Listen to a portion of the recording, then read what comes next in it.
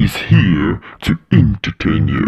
What's new, guys? You're cordially welcome to my YouTube channel. If you are an oldie or a newbie, you're most definitely welcomed. Hope you all are doing fine, guys, because I actually wish each and every one of you the best in life. I mean, in today's video, guys, there is a very huge revelation and I'm so excited to give you all the entire details.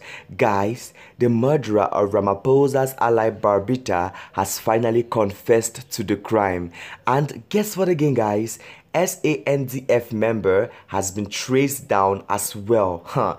So guys, I know you all are so excited to get the entire information. That is why Jam Vibes is here to give you the entire gist and vibes. So stay glued and watch this video right up to the end. If you're new to this channel, please guys, take a second of your time to give a thumbs up to this video, drop your comments, subscribe and hit the post notification bell so you don't miss on our subsequent videos. Guys, stay glued and let me reveal to you the information proper. There has been a manhunt for the person who is responsible for the assassination of the former spokesperson of Cyril Ramaphosa. Barbita was gunned down just outside her home. She was laid to rest on Friday the 27th of August 2021. Reports came out that several suspects have been apprehended in connection with her murder. This was a well-oiled orchestrated mission.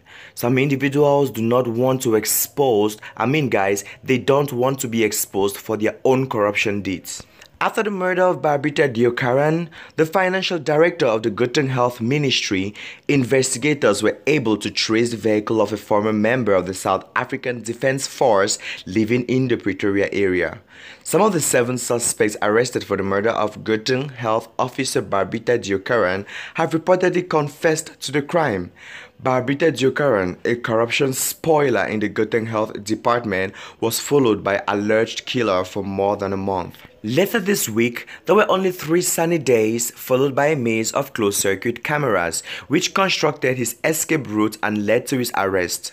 On August 23rd, Deokaran was killed in front of her home in Winchester Hills, Gauteng, and the killer was arrested 4 days later. At exactly 8 o'clock in the morning, she sent her daughter to school and returned.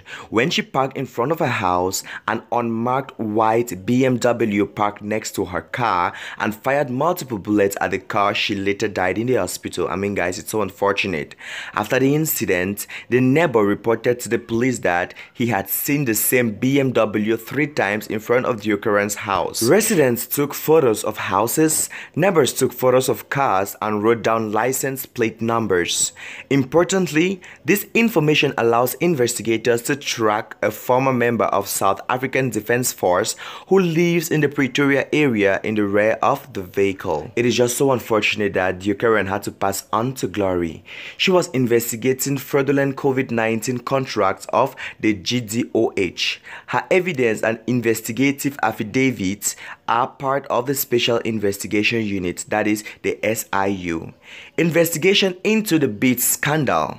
A Deokaran colleague who was asked to be identified said that Deokaran had worked with SIU before COVID-19 and the department's standard personal protective equipment was corrupt, indicating that for the last 10 years, Deokaran actually exposed each and every illegal activity in the Ministry of Health personnel and illegal activities. According to this colleague, as CFO, Deokaran was a smoking gun and could defeat senior officials with traces of paper.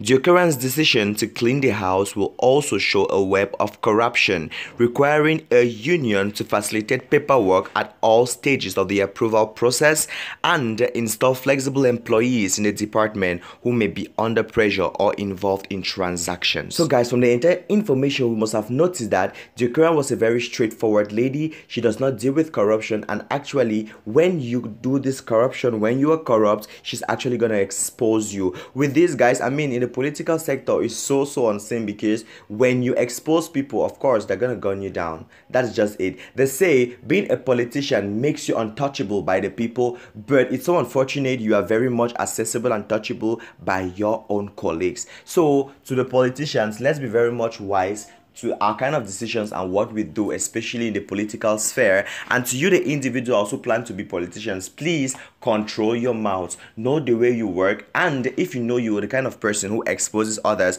then be rest assured that you should be in a very safe area. With that said, guys, we've come to the end of this video. Thanks for watching right up to this point. Hey, as for my genuine subs, I love you all, and those who just new here, subscribe and stay loyal.